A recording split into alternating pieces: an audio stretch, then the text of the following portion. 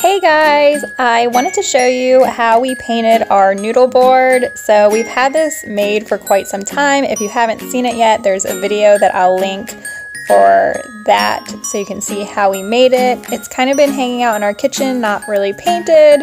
Kids have already colored on it with crowns and stuff, so I knew it was time to really get it done and finished.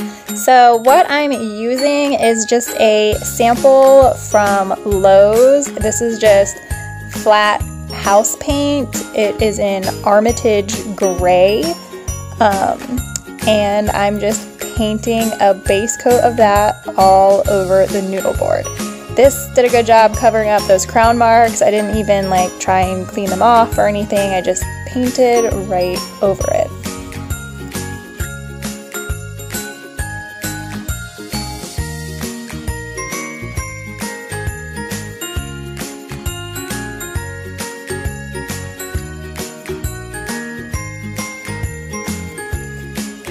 After it dried a little bit, I just kind of wanted to give it a weathered farmhouse antique-y kind of look.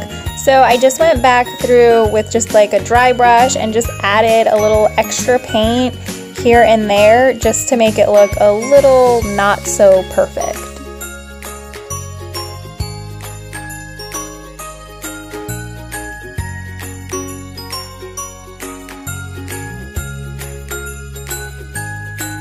And after the top dried, I just flipped the whole board over so I could also paint the inside with that same gray, and I knocked my whole tripod over, so that's always fun. Hey guys! So after I fixed it, I painted the inside of the noodle board with that same gray.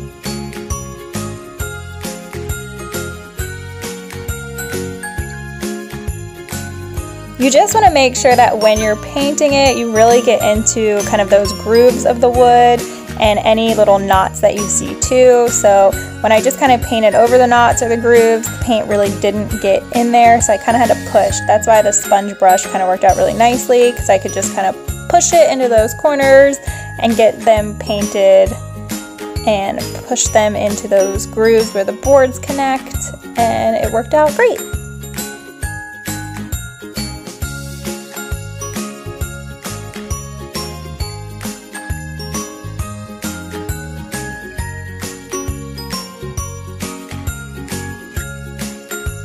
And then a few days later, after the whole thing dried, I went ahead and put my stencil on top of it. So what happened when I made my stencil is I kind of made it a little bit too big. I made kind of marks so I could line everything up just perfect. And when I went to go put it on the noodle board, it kind of went on my edging of my noodle board, and I didn't quite like how that looked, so I had to make it just a tad bit smaller so it was framed out of the edge, if that makes sense. So it was just on those 3 boards in the middle.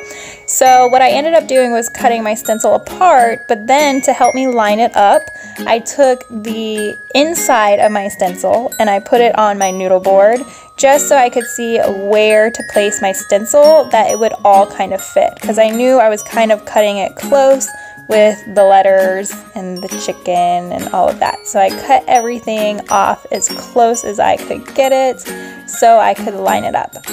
So I'm just using Dollar Tree contact paper. I also have a video where I show you how to use contact paper as a stencil, so you can check that out too. But I always use Dollar Tree contact paper for my stencils, and I don't really have a problem with it. I just am really kind of careful when I paint in the edges.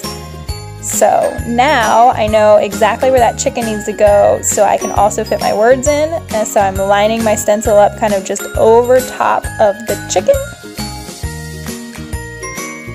And then I can remove the inside, the chicken, and I'll have it right where it needs to be placed. So the inside stencil got a little stuck on the outside stencil. I just made sure to hold down the outside stencil really well so I could peel that inside part off and not really shift my stencil around any. And it was fine. I just laid it back down and smoothed it out, and I knew that I'd have space to fill those words in too.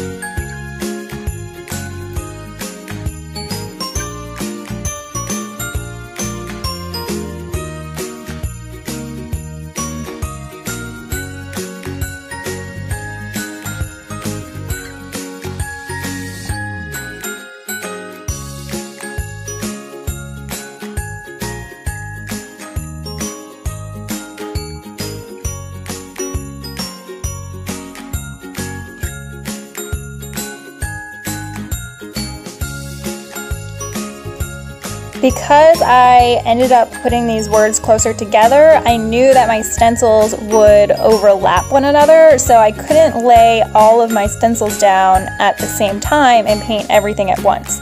So I just put down part of my word stencil, the last part I think, and then I'm going to go back later and lay the stencil on top of it when it's all dry to add the first part of the words there. So now I am just painting in my chicken, and I'm just using a house paint. I'm pretty sure it's like trim paint, and it is glossy, so I used flat paint on the board and now a glossy paint on top of that. And this paint is a little bit older. I've used it for a lot of my projects, so it's kind of thick, which is nice because going around those edges, it didn't really have any problems with bleeding because it was thicker. It kind of reminded me of like a chalk paint consistency, but it's not chalk paint. It's just a latex paint, and I just painted that in. And again, I'm kind of going for like that farmhousey, rustic-ish look without it being super distressed. So I just kind of painted it on like lightly and dry brushed it out and kind of let it do its own thing.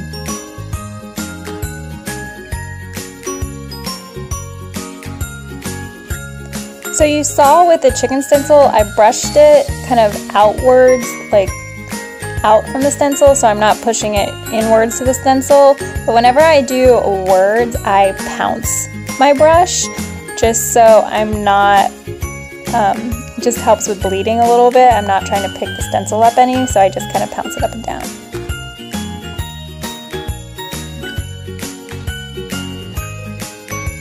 And the great reveal, there's our chicken. And the first word, well, the last word, but the first word that I put on there. So after I removed all of the stencil and it was all nice and dry, I could go back and fit this stencil back on top and kind of line it up with the chicken and the homestead, and just be really careful not to overlap these words with any of the words that I already have on the noodle board.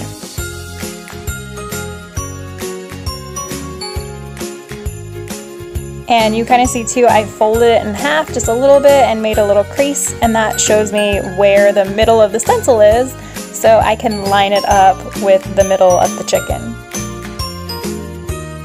And I use my trusty measuring tape to make sure that all of the letters, so I'm using like the O and the U because they're the same letters in both words, to make sure that they are equal distance to the bottom of the noodle board. And once I make sure it's all kind of straight and how I want it, I can go ahead and pull that stencil off.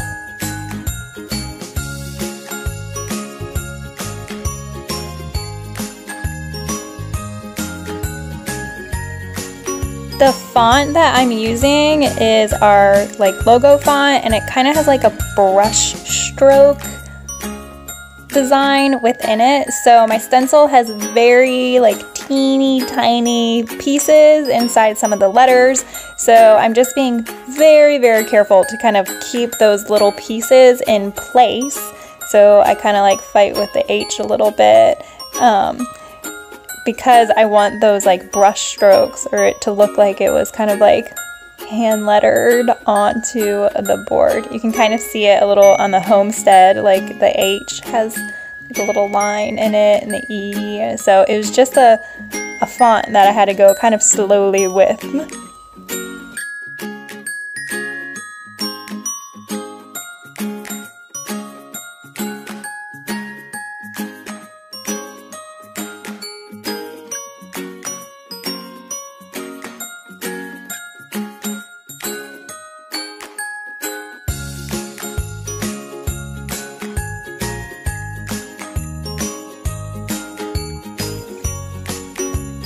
Again, I had to cut my stencils down pretty low because of how it was all kind of put together. So what I do is I just kind of stick my finger over my board where it's really close to the stencil, so I get paint on my finger and not the board. You could tape it down or, you know, put something else there so you don't get extra paint on the board, but, you know, I just used my fingers.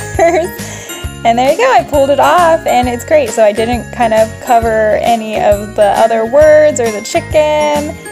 And it's all done. There's our noodle board all painted. We will end up sealing it with a water-based polyurethane so it can be sealed and we can wipe it down and not have to worry about it. And that's it. Thanks so much for watching, guys. As always, you can find more from us here. Let me know, do you guys have a noodle board? Do you want to make a noodle board? What would you put on your noodle board? Let me know in the comments. Make sure you like and subscribe. Bye, guys.